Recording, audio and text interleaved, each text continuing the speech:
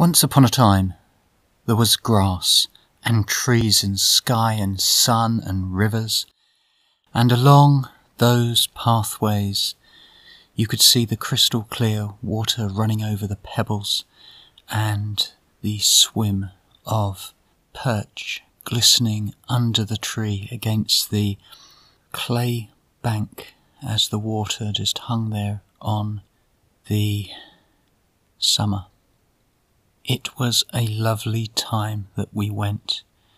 to those fields, a time when we just played, which, as the cliche goes, sees an endless summer. A summer that repeated itself every July and ending with the shock